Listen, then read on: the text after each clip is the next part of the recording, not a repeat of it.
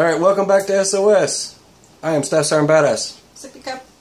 And today, we are going through our food storage, and we're going to take you with us. That's not it. That's not it. That's some of it. That's just a piece of it. Just a quick shot. We've got this to go through real quick. There. And then I have got to find a way to make a trip to the shed to get rid of all that extra water that we've got. We've got more out there, but unfortunately, it's doing a lot of that for the past couple of days. So, I don't know if you can see that. I'm going to bang this into everything, slam that into, there's that, and knock that over there. There we go. Hey, I think I'm going to come across. Alright. Hey, hippies. Hippies? Hippie. Alright. So give us a second, and we're going to put this up on the table, and then we're going to kind of go through some stuff. But before we put it up here, kind of what we do. Do you want to say what we do before we even go to doing this? We collect food storage. That's what we do. Okay, we collect. Okay, now every month I do this ordeal where I kind of set stuff on the table and I'm like, look, just a reminder, go buy something. Get something for yourself so you can collect food. Every now and then, spend like $12 here, $10 there, and then you're going to have food storage before you know it. Now, what we do is we cycle through our food. And we're doing that now because some of this stuff we're going to put in our pantry. Some stuff in our pantry we're going to take out, put in here. So we're just going to kind of do a rotation thing. But first, we've got to get it all out of the bins. And that's a lot of bin. So, and we've got another one we got to move around, and there's more. But that's okay. We're just going to do these for today. Alright? So, hang on. Okay, I'm sure there's an easier way for you guys to see this. I know it probably seems kind of overwhelming, and it looks like an extreme mountain for some people. For us, this isn't enough. Other people will look at this and say, dang! And for us, and some of you watching understand. I'm going to bring this out so you can see a little bit better. But anyway, some people would be like, hey, that's not enough, dude. When you guys are watching my show, we're a multi-channel, right? Hey, let me back you up some. We're a multi-channel. So, what have you seen us do so far? What have you seen the BA family doing? Let me bring this over more. You've seen us canning food. Lots of food, right? Lots of different types of food. You don't see what we do when we're not on camera, right? Sometimes I've told you guys we do stuff, we don't film it. We do a lot of stuff. We do our canning. We also do our gardening. We're going to start doing more gardening. Weather's going to get better. We're going to do more dehydrating, vacuum sealing, some of the other stuff that I do on the side that I don't even talk about. Water storage that we do, we don't even talk about. There's a lot of stuff that goes on a daily basis. We make runs for things that we don't even do or show on this channel. It's like the bucket storage. We haven't even gotten to bucket storage yet. What do you think we should kind of start pointing out? I think a good thing to kind of keep in mind too is you got to have morale food, especially when you have kids. You want them to try and stay in good spirits, especially if, the weather's really horrible and maybe you lost power, and that's why we got our, little shark fruit snacks and popcorn, and our kids love popcorn and peanut butter and mac and cheese, and we try and keep those things in mind a lot. And it's just, that's comfort. And you want comfort food. You don't just want to box like 2 crates of Top Ramen. I mean, that's depressing to me. I don't want to eat Top Ramen. Exactly. When it's already just horrible conditions. I want some type of comfort. Billy heard you say the power's out. So if you say the power's out, Billy's going to assume you can't pop popcorn because there's no microwave. Yeah, but we have a Coleman. We have a barbecue. There's ways of popping popcorn without a microwave. It's so funny. People have slid so far down the rabbit hole that ordinary, regular technology no longer exists anymore. It's obsolete. Your basics. Like the person that was asking me about, how do you change the batteries out in a watch once you put it on a leather watch band? Pop the pin, silly. Yeah, instead of thinking outside the box, think outside of technology. Exactly. Their head's too far into, like, just outer space. But we're here to help you. For you, those of you that are like us and prep and prepare, whatever you want to call it, things are not good outdoors. And if you've taken a look around, you know, if you haven't started, then you need to start. And if you're already there, you probably are a lot further than we are, actually. Mm-hmm. Some of you watching our channel are way more prepared than us. Yeah. But that's just props to you guys that are, and these are for the ones that are not even there. So, or here, okay? So, now what we do this on an annual basis. We don't do this every 6 months. We grab a few cans, we start going through the stuff. We're separating it by styles, fruits, veggies, kind of thing. We've got our cocktail fruit stuff over here. We've got our veggies there. We've got, over here, we've got like, we separate like the raviolis and things like that. And the expiration date, like for beans, is ridiculous. Except for kidney. Kidney's the one that can kill you, but you gotta cook it. If it's bloomed, you can't eat it. Yeah. That means you'll see white stuff kind of sprouting out too. Yeah. There's different types of ordeals, but we do, we're getting ready to transfer, so we've collected. Now I'm going to bring you over here and we'll kind of go through some of this stuff real quick. I'm going to have to move you around because this is not going to be one of these like, hey, pause, let's take this step by step kind of moments. Alright, so if you can see here, this is all just beans, right? Well, we've collected these when we go to the store. Now what's next? What's next? Am I going to cycle this into what I have over here that I have already in my pantries? No, absolutely not. I might take a look at what I've got over there, but 9 times out of 10, I'm going to bust out one of these. This is just stuff that we collect. We need to build up enough of it so that we can put it in a storage container, a bucket, you know, do a Mylar sack or vacuum seal it or whatever it is. So we've got a collection of beans that need to be taken out of our bins, because we don't put these in our bins in a particular order. We put them in there as we shop, grocery shop. We come home with groceries. We pick through, hey, honey, what's going in the food storage? Well, this bag of beans, this thing of pasta here, a couple of these, and that over there. Whatever's on sale. Basically, whatever's on sale. Now this is our process, and you guys wanted to know what our process is, so I'm trying to fill you in on what we do. So each time we go grocery shopping, we grab like, there's a thing of Jif or whatever, you know. Sometimes we get this stuff. This is the Cheap Food City brand. We get this stuff either for ourselves or for our dog.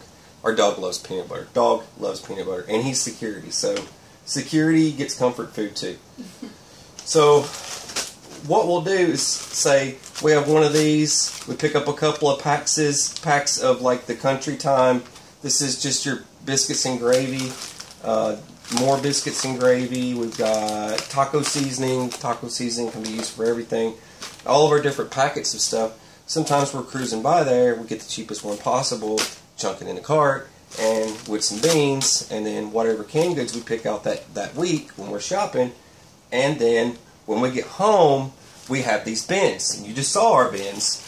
And the bins, basically, what we do is we take the items and chunk them in there. We don't have time to sort through them. We have 3 kids. We're really busy lives.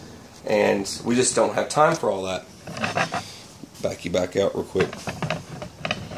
Okay, Sippy wants to talk. Well, another thing that we're not really showing because it's raining and it's out in the shed is the enormous, cheap, like 20, 30-pound bags of dried dog food. Oh, yeah.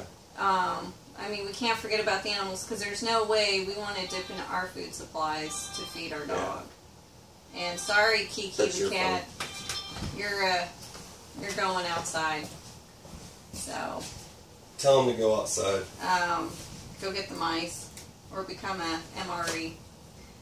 But that's another thing to keep in consideration is, you know, pet food storage. But yeah, so kind of the process that people wanted to know is, like I said, you pick up items, a couple here, a couple there, toss them in the bin. You don't have to keep track of it until the time comes. Time comes, it's now. So it's now for us, and we have to do it. So before we're putting things back away, we will take out the stuff that no longer is supposed to stay there, which, like the beans, the pasta, the rice that we have, all that stuff's going to get set to the side. And I had to seal the deal with the rice because I haven't been buying a lot of rice. Because usually when we do our rice, we put it in the 5-gallon bucket and seal the deal and call it a day. We don't do this individual packets of rice a lot. That's one of those things that we kind of just, we're going to do the bucket. Okay, let's do the bucket. $20, and then $5 for the bucket. Boom. Mm-hmm. So that's pretty much that for that. But when it comes to all this other stuff, this is the time you pull everything out. It's an annual thing, and then we go through, we look at our expiration dates. If it's pushing the max, we'll go ahead and cycle it into our pantry in the kitchen, go ahead and eat it. We kind of put that in our list of what we need to get when we go back to the store. Hey, we had to take out 6 cans of this. Okay, check. We had to take out 2 containers of this, and check. And we'll go back. Next time we're at the grocery stores, those are the items that we need to pick up to replace what fell out on us. Yeah. So that's kind of how the process works. And that's what we're about to do now. And we've got to take all this stuff, which is, look, it's kind of a pain. But we've got to take all this stuff and go through it date by date and then put it back in there. Now, canned foods, there's this speculation, there's this wives' tales of things, you know, if you drop it, it's going to go bad, and this stuff, and the other stuff, and then blah, blah, blah, blah, and then there's a lot of that stuff. You do your own research into that. You select how you want to store your foods. If you think it's been dented, you don't trust it, there you go. And what was the other thing I was going to say? Time. How much time do you want to keep your canned goods? If you kept them for like 7 years, then obviously they would not have any nutritional value left to them at all, and you would just be eating a gooey mess. But I wouldn't recommend keeping your stuff 7 years past its expiration date. I would, that's only if you don't have any other options, but I am going to say, give it at least a year past its expiration. I'm going to say for just a safety hazard for yourself and your family, about a year, and then if you think you can push it more, then go for it. But the average is just a little bit longer than its expiration date. Yeah, because especially if we still have the money, we cycle our stuff out every year. We go by the expiration date because we can replace. So it's kind of more for, we'll say that 1 year we don't really have any money or we can't find a job. And exactly. This is all of our food, then at least it would have lasted us just a little bit longer than if we would have just let it go for another 2 years. Yeah. So that's just... There's a lot of stories of people that actually had food storage and survived because of their food storage. Not just that, but when we moved and we left the military life, we didn't have a paycheck coming in anymore, and it was move, get moved, take care of kids. We sold what silver we had to get diapers. We sold a lot of things just to get the bare necessities until I could get work, until she could get work, and we could start supporting our family again. And we didn't have to worry about spending that little money that we had on our food, because we already had a food storage, so we were able to put that to our diapers and toilet paper or whatever. That's pretty much how that worked. The deposit for utilities and stuff until we got that paycheck. But yeah, I wasn't going to sit here and say, hey, you know what, I'm just going to keep what I got. No, I'm gonna get rid of what I got if I have to provide for the family. And that's what it's all about. You're not going to sit here and be like, oh, I've got some silver, in 20 years it might be worth something. No, I'm not playing that game. It's my kids and family come first. I'm not playing that game. I don't have 20 years to wait. My mouths need to get fed now, and clothes need to get put on people's backs now. It's one of those kind of things. You know, it's kind of what it came to, so that's why that happened. But this is our process, and this is how we do this. And now we have to take our bins and set our bins out, and then basically we each grab something and read it, and then say, hey, I've got this, are you putting that there? Yes, and then back and forth until we complete the task. Yes. And then it's back to where it goes. And yep, we just check the dates, and we just make sure nothing is ruptured or broken. Yep. And we do it every year. Every year. That's pretty much all I've got. You got anything else? No, I mean, everybody's food storage is going to look different. I mean, Yeah.